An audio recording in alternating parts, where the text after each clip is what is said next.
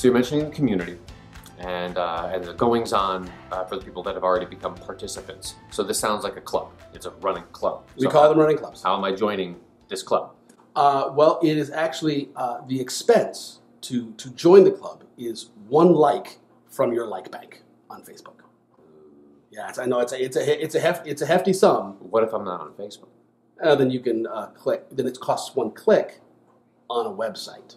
Oh, okay. Yeah, so again, high price. No, we call them clubs because we wanted to have a sense of community. We wanted to have a sense of belonging, and people are used to the term running club. Yeah, they've seen it in their local towns, and they're familiar with the concept. Yeah, people that get together and go out for a run.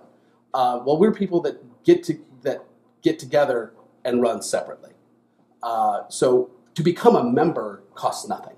Right. You like us on Facebook, you check out our website, you register for an event. You can at that point think of yourself as a member. Okay. As a participant. So it's the registration? You're not even a registration. If you're following us on Facebook, you join our community.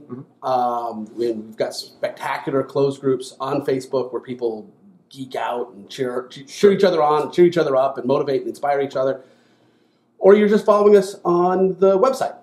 You're on potterheadrunning.org or hoovianrunning.org, fanthropy.org. You can follow any of our, read our blog posts, things like that. Sure. From the websites, you can download your digital bib. You can register for events. You can do pretty much everything except for the engagement with the community. Right. That exists on Facebook. Okay. But you can follow us there. You can follow us on Instagram. You can follow us on Twitter. All those social media spaces.